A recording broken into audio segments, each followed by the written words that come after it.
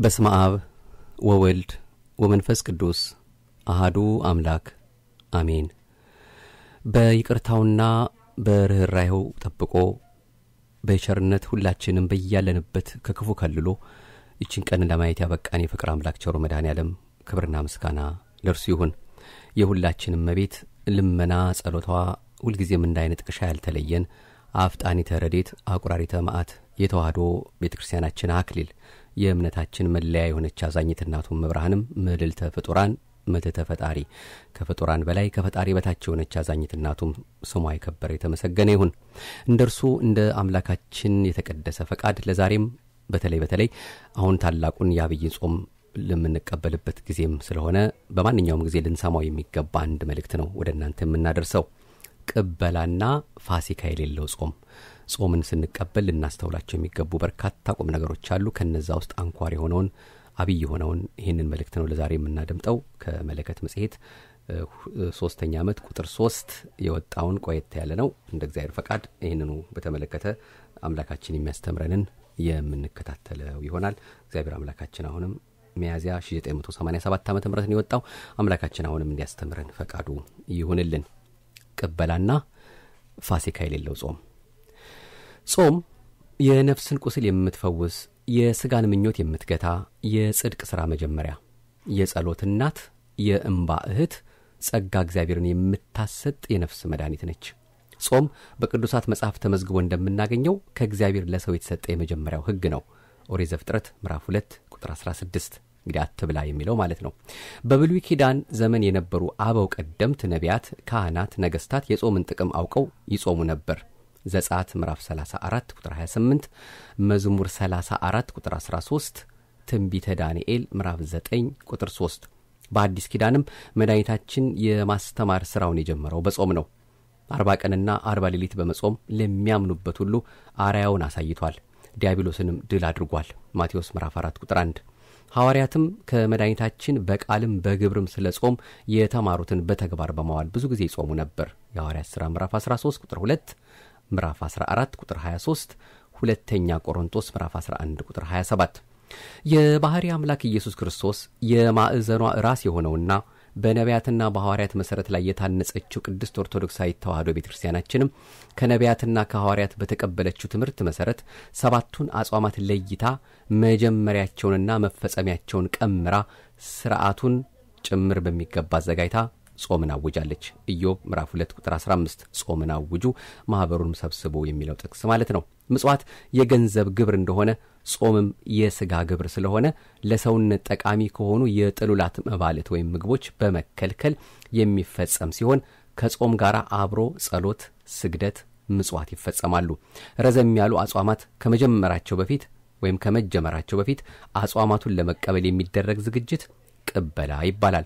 ለረጅም ጊዜያት ስጋ፣ ቅቤና እንቁላል፣ ወተትም ከመመገብ የሚከለከሉ ስለሆነ ረጅሙን ጾም ለመቀበል እንደያቅሙ የጥሉላት ምግብ ወይም የፍስክ ምግቦች ከተመገቡ በኋላ ጾሙ በሚጀምርበት ዕለት ጾሙን ለመጀመሪያ በቃህን ለመፈጸምም አብቃን በማለት ይጀምሩታል። የጾሙ ወራት ሲፈጸም ደግሞ ጾሙ ተፈሰከ ይባላል። ምእመናን እንደያቅማቸው ጾሙን በጥሉላት ምግቦች ይፈስካሉ። ጥሉላት ያው የፍስክ ምግብ ለማለት ነው። ቅድስት ቤተክርስቲያን በጾም ወራት ስጋና ቅቤ ሌሎቹንም ከመመገብ የሚከለክለውን ጾም ብቻ አታውጅም። በጾም ወራት ክፋትን፣ ተንኮልን፣ ምቀኝነትን መጾም እንደሚገባ ታስተምራለች። ከጥሉላት ምግቦች ብቻ እየጾመ ወንድሙን የሚያማ፣ ሰውን የሚያሳዝን፣ የሚሰርቅ፣ የሚሳደብ፣ የሚዋሽ ሌላም ከሆነ ጾሙ ከንቱ ነው። በቅዱስ መጽሐፍም ይህንን ሁኔታ የሚገልጽ ኃይለ ቃል ይገኛል። የሰራዊት ጌታ እግዚአብሔር በነቢዩ በኢሳይያስ አንደበት እንዲህ ብሏል። ስለምን ጾምን? አንተም አልተመለከትከንም። ሰውነታችንንስ ስለምን አዋረድን? አንተም አላወክም ይላሉ። እነሆ በጾማችሁ ቀን ፈቃዳችሁን ታደርጋላችሁ፣ ሠራተኞቻችሁን ሁሉ ታስጨንቃላችሁ። እነሆ ለጥልና ለክርክር ትጾማላችሁ፣ በግፍ ጡጫም ትማታላችሁ። እኔ የመረጥኩት ጾም ይህ ነውን? እኔስ የመረጥኩት ጾም የበደልን እስራት ትፈቱ ዘንድ፣ የቀንበርንስ ጠፍር ትለቁ ዘንድ፣ የተገፉትንስ አርነት ትሰዱ ዘንድ፣ ቀንበሩንስ ሁሉ ትሰብሩ ዘንድ፣ እንጀራህንስ ለተራበ ትቆርስ ዘንድ፣ ስደተኞቹን ድሆች ወደ ቤት ታገባ ዘንድ፣ የተራቆተውንም ብታይ ታለብሰው ዘንድ አይደለምን? በማለት እውነተኛ ጾም የሚባለው ምን አይነት እንደሆነ በግልጽ ነግሮናል። ኢሳይያስ 58 ከቁጥር 3 እስከ 12። ይህንም የመሰለም ኃይለ ቃል በዘካርያስ ምዕራፍ 7 ቁጥር 4 እስከ 14 ላይም ተጽፎ እናገኛለን። ከዚህ የምንረዳው ቁም ነገር ቢኖር ሁለት አይነት ጾም መኖሩን ነው።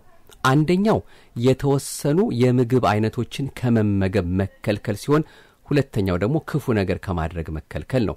ከጥሉላት ምግቦች የምንለየው ወይም የምንጾመው ለተወሰኑ ጊዜያት ቢሆንም ከኃጢአት ከበደል ከክፋት የምንከለከለው የምንጾመው ግን ለዕድሜ ልክ ነው። ስለዚህም ነው ከኃጢአት የምንጾመው ጾም ቅበላም ፋሲካም የለውም ያልነው። በድጋሚ ከኃጢአት የምንጾመው ጾም ቅበላም ፋሲካም የለውም ያልነው። ምንጊዜም ቢሆን ከኃጢአት መራቅና በቅድስና በንጽህና መኖር የእያንዳንዳችን ግዴታ ነው። አንዳንድ ሰዎች በጾም ወራት መጠጥ ቤት ከመሄድ ይቆጠባሉ። ሲጠየቁ የሚሰጡት መልስ በዚህ በጾም ውስጥ ላለመስከር ፈልገን ነው ይላሉ። ጾሙ ከተፈጸመ በኋላ ስካርን የፈቀደ ማን ነው? ሌሎቹ ደግሞ በጾም ወራት ከሴት አልደርስም የሚሉ አሉ። ከጾም ወራት በኋላ ዝሙትን የፈቀደ ማን ነው? ሌሎቹ ደግሞ እውነት መናገራቸውን ለማሳወቅ በዚህ በጾም ወራት ውሸት መናገር አይገባም የሚሉት አባባል አላቸው። ከጾሙ በኋላ ወይም ከጾሙ ፍጻሜ በኋላ ውሸትን እንድንናገር ማን ደነገገ? አንዳንዱ ደግሞ በዚህ በጾም ወራት መጣላት፣ መጨቃጨቅ፣ መነታረክ አይገባም፣ ክፉ ንግግር መነጋገርም የስድብንም ቃል ካፍ መውጣት የለበትም ይላል። በፍስክ ወራት መጣላት፣ ክፉ መነጋገር፣ መሰዳደብ፣ መጨቃጨቅ ይቻላል ያለው ማን ነው? ሌላው ክፍል ደግሞ ይህ የጾም ወር እስኪያልፍ ጭፈራውን፣ ዳንኪራውን፣ አስረሽ ምቺውን አቁሜያለሁ በማለት ይናገራል። ከጾሙ በኋላ በፍስክ ወራት ዳንኪራውን ስንረግጥ፣ ጭፈራውን ስናቀልጥ እንድንኖር ማን ፈቀደልን? በእርግጥ በጾም ወራት ክፉ ከመስራት ክፉ ከመናገር ተቆጥቦ ራስን ገዝቶ ወደ ፈጣሪ መቅረቡ መልካም ነው። ነገር ግን በፍስክ ጊዜያት የጥሉላት የፍስክ ምግቦችን ለመብላት እንደሚፈቀድ ሁሉ በጾም ወራት የተወናቸውንም ክፉ ግብሮች ለመስራት እንደተፈቀደ አድርገን ወደ ቀደመ ኑሯችን መመለስ አይገባም። የእግዚአብሔር ቃል ዘወትር ኃጢአትን ከማሰብ ከመናገርና ከማድረግ እንድንከለከል ያዛል። ለምሳሌ ከአስርቱ ቃላት መካከል አባትና እናትን አክብር፣ አትግደል፣ አታመንዝር፣ አትስረቅ በማለት የተሰጠው ሕግ ለተወሰነ ዕድሜ ለተወሰነ ጾታና ወቅት ብቻ የሚያገለግል አይደለም። ማንኛውም ሰብአዊ ፍጡር በመላ ሕይወቱ መፈጸም የሚገባው ነው። ስለዚህ የዘላለም ሕይወትን የምንሻ እግዚአብሔርን የምንወድ ሁሉ ራሳችንን ኃጢአተኛንም ከኛ ማራቅ አለብን። ኃጢአትንም ከኛ ማራቅ አለብን።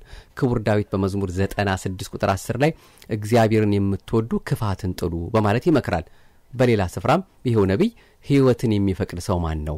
በጎንም ዘመን ለማየት የሚወድ ብሎ ከጠየቀ በኋላ መንፈስ ቅዱስ መልሱን ገልጾለት የዘላለም ሕይወት ለመውረስ የሚፈልግ ሰው ሁሉ አንደበትን ከክፉ ከልክል፣ ከንፈሮችህንም ሽንገላ እንዳይናገሩ ከክፉ ሽሽ፣ መልካምንም አድርግ፣ ሰላምንም ምሻ፣ ተከተላትም በማለት ምንጊዜም ቢሆን ከክፉ ነገር መራቅ እንዳለብን አስጠንቅቆናል። መዝሙር 33 ቁጥር 12 ነቢዩ ዳዊት ይህንን ሐሳብን በማጠናከር ከክፉ ሽሽ፣ መልካምንም አድርግ፣ ለዘላለምም ትኖራለህም ብሏል። መዝሙር 36 ቁጥር 27 ልዑል እግዚአብሔር በነቢዩ ኢሳይያስ አማካኝነት ልመናን ብናበዛ እንደማይሰማን፣ እጆቻችንን ወደሱ ብንዘረጋ እንደማያየን ከገለጸ በኋላ ልመናችን እንዲሰማ ከፈለግን እጆቻችሁ ደም ተሞልተዋል፣ ታጠቡ፣ ሰውነታችሁንም አንጹ፣ የሥራችሁንም ክፋት ከዓይኔ ፊት አስወግዱ፣ ክፉ ማድረግንም ተዉ፣ መልካም መስራትን ተማሩ ብሎናል ኢሳይያስ ምዕራፍ 1 ቁጥር 15። ኃጢአት ለጊዜው የማያጓጓ የማይጎዳ መስሎ ቢታይም ከፈጸሙት በኋላ ግን ታላቅ ጸጸትን ያስከትላል። ኃጢአት በሰውነታችን ሳይሰለጥን በፊት ልንቆጣጠረው ያስፈልገናል። ገና በሐሳብ ደረጃ የተጠነሰሰ ኃጢአት ወደ ንግግር ደረጃ ከዚያም ወደ ተግባር ሳናደርሰው ባጭሩ መቅጨት ተገቢ ነው።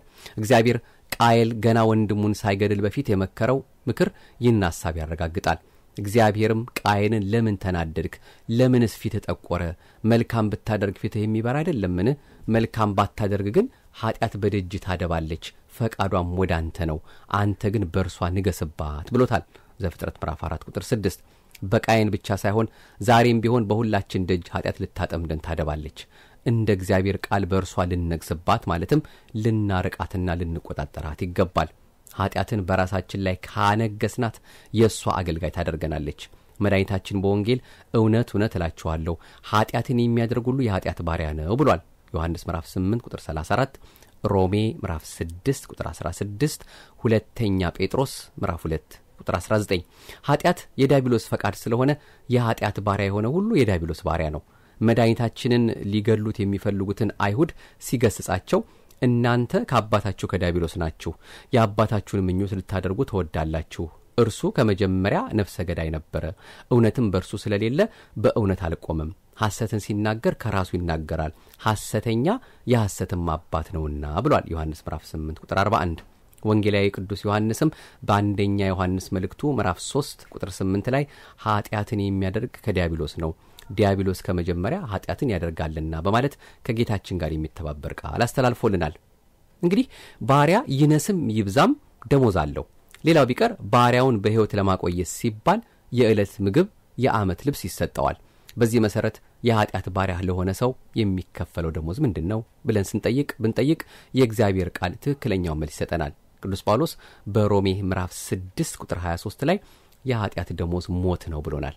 ሰው ኃጢአት በመስራት ኃጢአትን በራሱ ላይ ካነገሳትና የዲያብሎስ ባሪያ ከሆነ ለዚህ አገልግሎቱ ሞት ይከፈለዋል። የኃጢአት ባሪያ የዲያብሎስ አገልጋይ መሆኑ ትርፉ ምንድነው ብለን ከፈጣሪ መለየት ለዘላለም ሕይወትን ማጣት ነው። ሐዋርያው ቅዱስ ያዕቆብም ይህን በተመለከተ እያንዳንዱ ሰው በራሱ ምኞት ሲሳብና ሲታለል ይፈተናል። ከዚህ በኋላ ምኞት ጸንሳ ኃጢአትን ትወልዳለች፣ ኃጢአትም ካደገች በኋላ ሞትን ትወልዳለች ብሏል ያዕቆብ ምዕራፍ 1 ቁጥር 12። በዚህ ጥቅስ መሰረት ሞት የኃጢአት የበኩር ልጅ እንደሆነ እንረዳለን። በሮሜ ምዕራፍ 5 ቁጥር 12 ላይም ስለዚህ ምክንያት ኃጢአት በአንድ ሰው ወደ ዓለም ገባ፣ በኃጢአትም ሞተ፣ እንደዚሁም ኃጢአትን ስላደረጉ ሞት ለሰው ሁሉ ደረሰ በማለት ኃጢአትን የሰራ ሰው ሁሉ ሞት የማይቀርለት መሆኑን ያስረዳናል። በተጨማሪም ይህን ወቁ፣ አመንዝራም ቢሆን ወይም ርኩስ ወይም የሚመኝ እርሱም ጣዖትን የሚያመልክ በክርስቶስና በእግዚአብሔር መንግሥት ርስት የለውም። ከዚህ የተነሳ በማይታዘዙት ልጆች ላይ የእግዚአብሔር ቁጣ ይመጣልና ይለናል ኤፌሶን ምዕራፍ 5 ቁጥር 3። እንዲሁም በአንደኛ ቆሮንቶስ ምዕራፍ 6 ቁጥር 9 ላይም ወይስ አመፀኞች የእግዚአብሔር መንግሥት እንዳይወርሱ አታውቁምን? አትሳቱ። ሴሰኞች ቢሆኑ ወይም ጣዖትን የሚያመልኩ ወይም አመንዝሮች ወይም ቀላጮች ወይም ከወንድ ጋር ዝሙት የሚሰሩ ወይም ሌቦች ወይም ገንዘብን የሚመኙ ወይም ሰካሮች ወይም ተሳዳቢዎች ወይም ነጣቂዎች የእግዚአብሔር መንግሥት አይወርሱም በማለትም ያስጠነቅቃል። ይህን ሁሉ ካየንና በትክክል ከተረዳን በኋላ በሕሊናችን የሚመጣው ጥያቄ በኃጢአት ማጥ ውስጥ ገብቼ ስዳክር ኖሬያለሁ፣ እንግዲህ ሞት ያውም የዘላለም ሞት የሚጠብቀኝ ከሆነ ይህ እንዳይደርስብኝ ምን ማድረግ ይገባኛል የሚል መሆን አለበት። ለዚህ ተገቢ ጥያቄ መጽሐፍ ቅዱስ ትክክለኛው መልስ ይሰጠናል። መጥምቁ ዮሐንስ በሚያስተምርበት ወቅት ወደ እሱ ለመጡት ፈሪሳውያንና ሰዱቃውያን እናንተ የፉኝት ልጆች ከሚመጣው ቁጣ እንድትሸሹ ማን አመለከታችሁ? እንግዲህ ለንስሐ የሚገባ ፍሬ አድርጉ። አሁን ምሳር በዛፎች ስር ተቀምጧል። እንግዲህ መልካም ፍሬ የማያደርግ ዛፍ ሁሉ ይቆረጣል፣ ወደ እሳትም ይጣላል በማለት ንስሐ ገብተው ያለፈውን ኃጢአት ትተው መልካም ሥራ እንዲሰሩ ከፈጣሪ ቁጣም እንዲያመልጡ መክሯቸዋል። ማቴዎስ ምዕራፍ 3 ቁጥር 7። እግዚአብሔር በነቢዩ በኤርምያስ አንደበት ኃጢአተኞችን ሲጠራ የወደቁ አይነሱምን? የሳተስ አይመለስምን? አዳመጥኩ ሰማሁም፣ ቅንን ነገር አልተናገሩም፣ ማናቸውም ምን አድርጌያለሁ ብሎ ከክፋቱ የንስሐ የገባ የለም። ወደ ሰልፍም እንደሚሮጥ ፈረስ እያንዳንዱ በየመንገዱ ይሄዳል ብሏል ኤርምያስ ምዕራፍ 8 ከቁጥር 4 እስከ 6። እንዲሁም በሚልክያስ ምዕራፍ 3 ቁጥር 7 ላይም ከአባቶቻችሁ ዘመን ጀምሮ ከሥርዓቴ ፈቀቅ ብላችኋል፣ እርሷንም አልጠበቃችሁም፣ ወደ እኔ ተመለሱ፣ እኔም ወደ እናንተ መለሳለሁ ይላል የሰራዊት ጌታ እግዚአብሔር ተብሎ ተጽፎ ይገኛል። እንግዲህ እግዚአብሔር በየዘመናቱ በኃጢአት ከእርሱ የተለዩትን ሁሉ ወደ ንስሐ ሲጠራ ኖሯል፣ ወደፊትም ይጠራል። ኢሳይያስ 46 ቁጥር 8፣ ሕዝቅኤል 18 ቁጥር 30፣ ኢሳይያስ 1 18።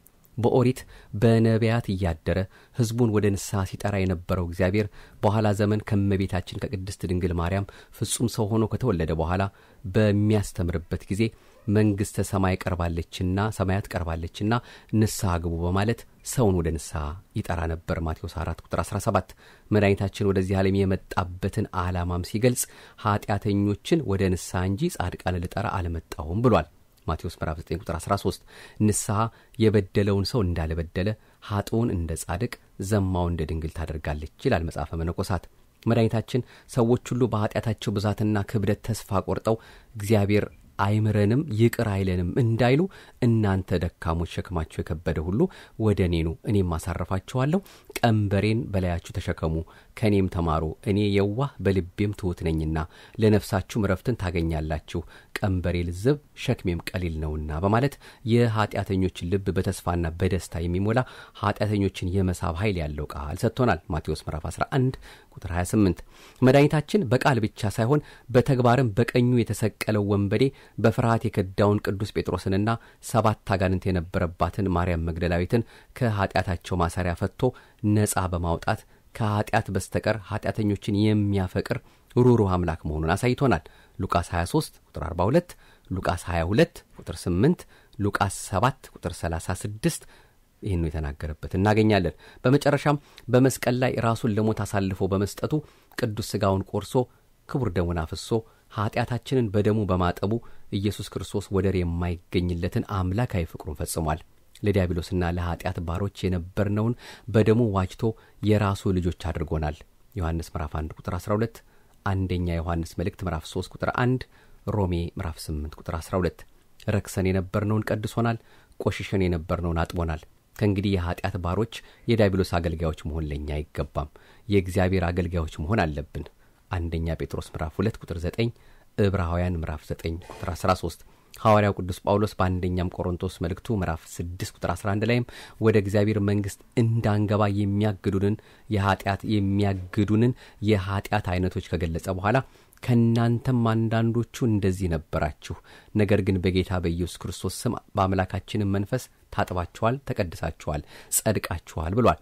ቅዱስ ዮሐንስም የልጁ የኢየሱስ ክርስቶስ ደም ከኃጢአት ሁሉ ያነጻናል፣ ኃጢአት የለብንም ብንል ራሳችንን እናስታለን፣ እውነትም በእኛ ውስጥ የለም።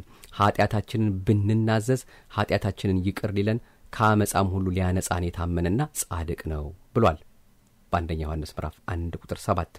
በተጨማሪም ይህንኑ የሚያጠናክር ኢሳይያስ ምዕራፍ 53 ቁጥር 4፣ ሮሜ ምዕራፍ 5 ቁጥር 6፣ አንደኛ ጴጥሮስ ምዕራፍ 2 ቁጥር 21ን ማየት ይቻላል። ስለዚህ አምላካችን ክርስቶስ ስለኛ ስለ ኃጢአተኞች ከሞተልን ከእንግዲህ ወዲህ የኃጢአት ባሮች የዲያብሎስ አሽከሮች መሆናችን ቀርቷል። እኛ በክርስቶስ መለኮታዊ ደም ነጻ የወጣን የእግዚአብሔር ሕዝብ ነን። ነጻ ከወጣን በኋላ ግን እንደገና ወደ ኃጢአት ባርነት መመለስ ታላቅ ኃጢአት ነው። ይህን በተመለከተ ቅዱስ ጳውሎስ ለገላትያ ሰዎች በጻፈው መልእክቱ በነጻነት ልንኖር ክርስቶስ ነጻነት አወጣን፣ እንግዲህ ጸንታችሁ ቆሙ፣ እንደገና በባርነት ቀንበር አትያዙ ብሎናል። ገላትያ ምዕራፍ 5 ቁጥር 1። ቅዱስ ጴጥሮስም በሁለተኛ ጴጥሮስ ምዕራፍ 2 ቁጥር 20 ላይ በጌታችንና በመድኃኒታችን በኢየሱስ ክርስቶስ ዕውቀት ከዓለም ርኩሰት ካመለጡ በኋላ ዳግመኛ በእርሷ ተጠላልፈው የተሸነፉ ቢኖሩ ከፊተኛው ኑሯቸው ይልቅ የኋለኛው የባሰ ይሆንባቸዋል። አውቀዋት ከተሰጣቸው ከቅድስት ትእዛዝ ከሚመለሱ ይልቅ የጻድቃን መንገድ ባላወቋት በተሻላቸው ነበርና ውሻ ወደ ጥፋቱ ይመለሳል፣ ደግሞ የታጠበች ጀሪያ በጭቃ ለመንከባለል ትመለሳለች እንደሚባለው እውነተኞች ምሳሌዎች ሆነውባቸዋል በማለት ነጻ ከወጣም በኋላ ከሕይወት ወደ ሞት፣ ከጽድቅ ወደ ኃጢአት፣ ከባርነት ወደ ጨለማ፣ ከእምነት ወደ ጥርጥር እንዳንመለስ ያስጠነቅቀናል። በመጨረሻም እግዚአብሔር በሰጠን የንስሐ ዕድሜ ተጠቅመን ንስሐ በመግባት ወደ ሞት የሚወስዱትን የሥጋ ሥራዎችን ትተን በእግዚአብሔር ቸርነት በንጽሕት ድንግል ማርያም አማላጅነት በቅዱሳን ጸሎት የመንፈስ ቅዱስ ፍሬዎችን ለማፍራት መመኘትና ለዚህ አብቃኝ ብሎ መለመን ቀጠሮ የማይሰጠው አብይ ተግባር ነው። ሁለተኛ ጴጥሮስ ምዕራፍ 3 ቁጥር 8፣ ገላትያ ምዕራፍ 5 ቁጥር 16። እንግዲህ በአብይ ጾም ይሄንን ጾም ስንቀበል ማለት ነው በተለያየ መልኩ እነዚህን ነገሮች ማሰብ አለብን። በሥጋ ድካም፣ በዓለም መታለል፣ በሰይጣን ተንኮል ከኃጢአት የምንጾመውን ጾም ኃጢአት በመስራት የገደፍን እንዳንገድፍ በንስሐ ወደ ፈጣሪያችን ብንመለስ ይቅር ሊለን የተዘጋጀ ነው። ፈጣሪያችን የእኛን መመለስ ብቻ ይጠብቃል። እሱ ምንጊዜም በቸርነቱ ሊቀበለን የበረከት እጁ የተዘረጋ የምሕረት ደጁ የተከፈተ ነው። እንዲህ ይለናል፣ ኑና እንዋቀስ ይላል እግዚአብሔር። ኃጢአታችሁ እንዳለላ ብትሆን እንዳመዳይ ትነጻለች፣ እንደ ደምም ብትቀላ እንደ ባዘቶ ትጠራለች።